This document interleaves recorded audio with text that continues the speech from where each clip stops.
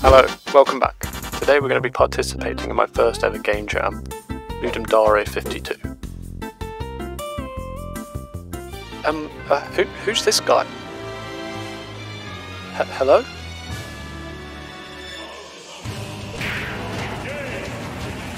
Re-leveling up. High quality starts now. No more of that cardboard cut. Forget that last video ever happened.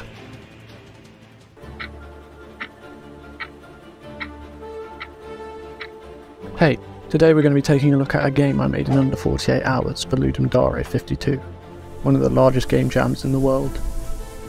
The only issue is, I have no experience making a game with a strict time limit. This is my first ever game jam. Quick introduction to Ludum 52. It's one of the largest online game jams in the world and has been running for over 20 years. And before this one has had, I want to say, oh, give me a second here. Carry the one. I'm gonna say 37 jams. Normally you'd get 72 hours to create and submit a game, but unfortunately, unlike you lot, I have responsibilities, so I missed the first day. But no need to fear, 48 hours is enough for me. Now each jam has a theme that you need to keep your game somewhat close to. The theme for this jam was Harvest. Not the greatest theme of all time, but it was something simple to work from. Now I wasn't going to create no farm simulator RPG, so I decided to create a mining game. Before you say mining has nothing to do with the theme Harvest. Here's the official definition. I decided to create an escape from Tarkov type game, where you enter a spooky cave and have to harvest as many ores as possible and escape the cave before being harvested by zombies. Look at me go, just give me 5 stars for theme already. I created the project in Unity and a Trello board to keep track of what needed to be done. The game wasn't going to have a lot of art, so I decided to create the sprites real quick first. I imported them into Unity and started on the movement script. I also made the character turn towards the cursor. Pretty cool, eh? Then using the tiles I made, I created a little test map the character could run around it.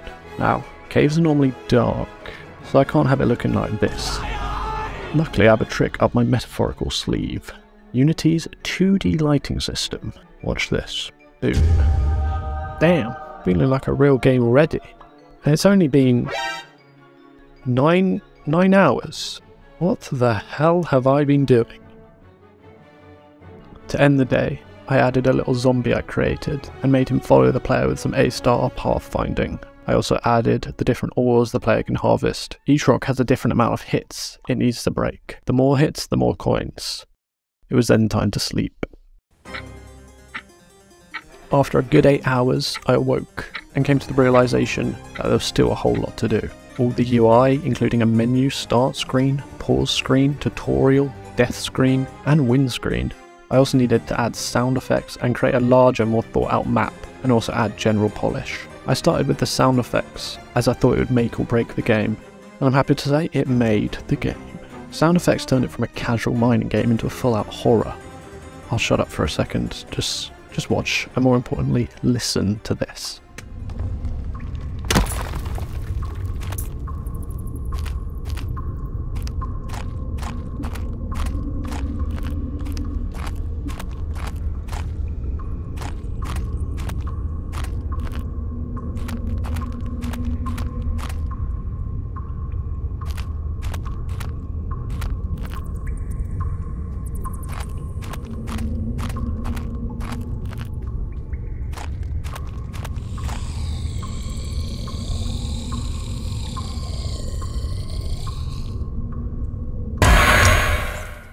Now, don't ask how I didn't see that zombie, but spooky, right?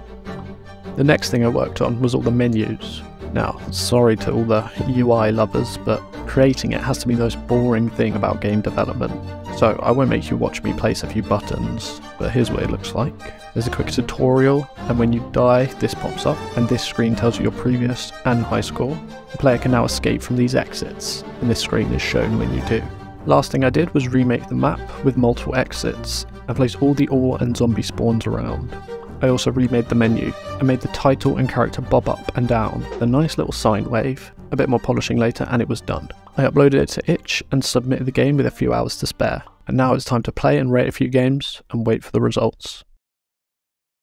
The results were announced 2 weeks later, and it ended up coming 252nd. Not too bad for my first jam, also considering over 1,000 games were submitted. But there's more than one category, my friend. 13th for mood. Let's go. Pretty good experience all round. If you want to play the game, there's a link in the description. I bet you won't be able to get over 100. Anyway, thanks for watching. See you later.